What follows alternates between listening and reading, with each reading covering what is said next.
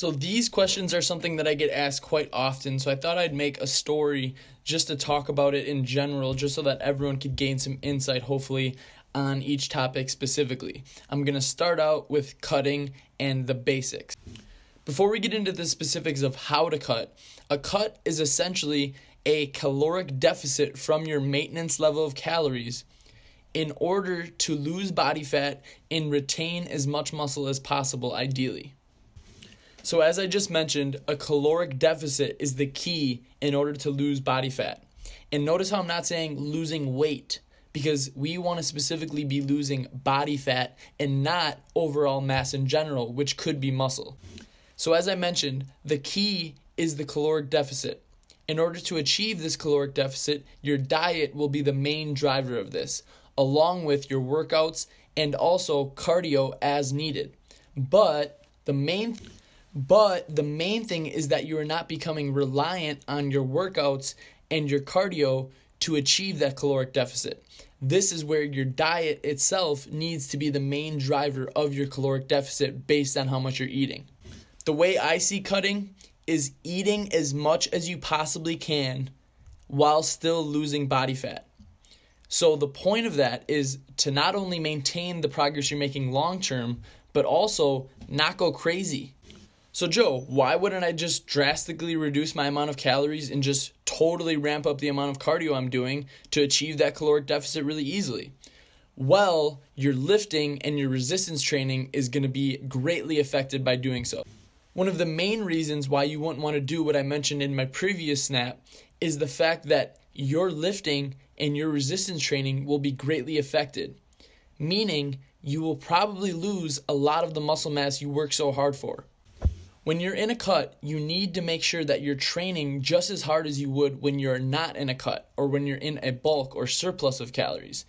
Don't be dumb and get yourself injured, but also don't half-ass your workouts just because you're cutting. This is where going back to not drastically reducing your calories and taking a cut slow and steady is going to pay dividends in the long run, because you're going to be able to maintain the strength levels that you had at the beginning of your cut, aka more. So the reduction of calories slowly over the course of time definitely plays a vital role in being able to maintain that muscle mass and have continuous good workouts through the deficit. But another main thing is also your protein intake in general. Yes, it is possible to focus on overall caloric intake and reduce our body mass. But in order to help us retain as much muscle as we possibly can, keeping our protein intake in mind along with that calorie goal is huge. Some of you are probably watching those last couple snaps and wondering, what the hell is a caloric deficit, Joe? Well, a caloric deficit is essentially when you're burning more calories than you're intaking throughout the day within your food and from what you're eating. So as I was also talking about the caloric deficit, I also was mentioning your maintenance level of calories. And your maintenance level of calories is the amount of calories you need to eat in order to maintain the body composition that you're at right now. And I'm going to save the bulking question for another series of videos, but the caloric surplus is the amount of calories you need to eat in order to be eating more than you're burning. So that would be when you're trying to bulk or put on muscle. What is going on, guys? I'm just watching some Joe Rogan right now. It's one of my favorite podcasts to watch. I'm sure if you don't know who he is, you probably at least have heard of him. But yeah, I'm watching that right now. Just took care of a bunch of random stuff, like editing up a YouTube video, which you guys will already see if you're watching this now. And I also took care of my client work for the morning. Just answered all my clients, responded to emails, and also DMs. So that's kind of a typical morning for me. But right now, I'm actually going to be going in a little bit here to get a leg workout in, which I'm going to show you guys, bring you guys along.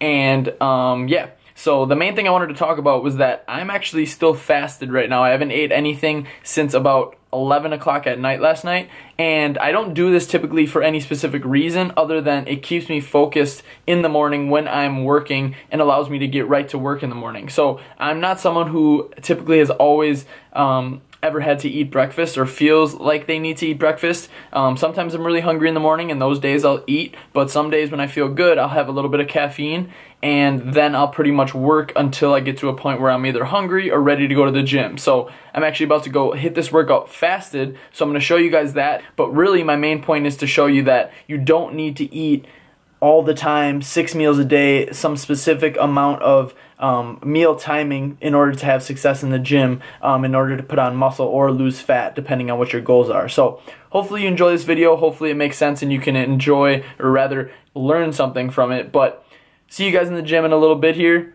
I'm about to see you guys in the gym in a little bit here.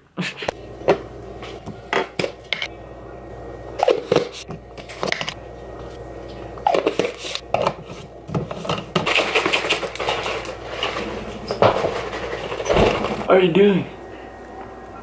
Here we are live with Jake. How does it feel to be a Texan in Wisconsin? Pretty shitty. It's pretty cold right now. My nipples are gonna fall off. Cut some, could cut concrete. Cut glass, baby. Some say even could cut diamonds.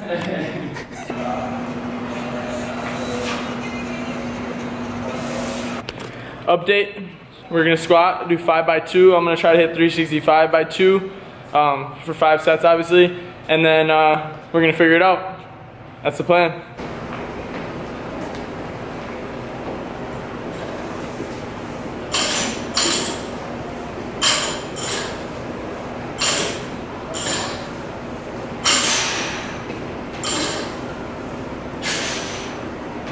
Nothing worse than when your headphones die right at the beginning of the workout.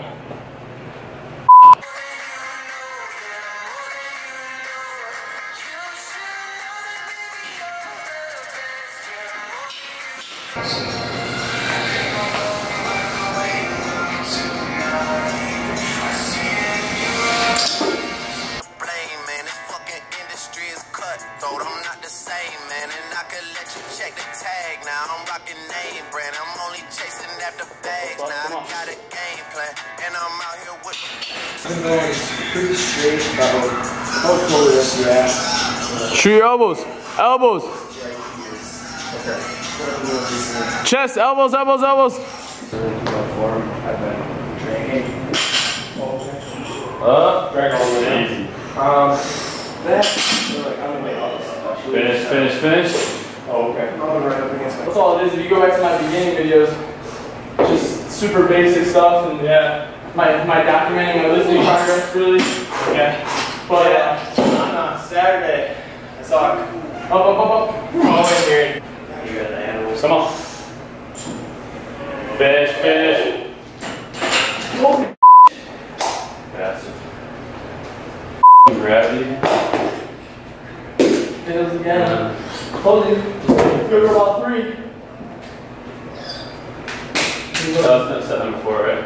Just touch them down. Yeah, set it close. I'll rip it up. 3. Going 1, 2. No.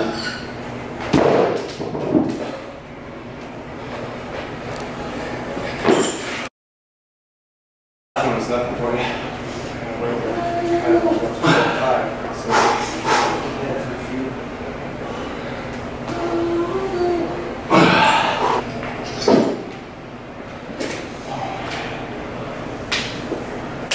There it is. Come on, one more. Let's go. Finish. Core tight. Come on. There you go. Feel pretty good for fellas. I'm about to do single leg RDLs with the landmine and then Bulgarians over here. Just going quick because Jake's lame and's got to leave. Right, Jake? I like it because you have a ton of stability. For my lack of balance.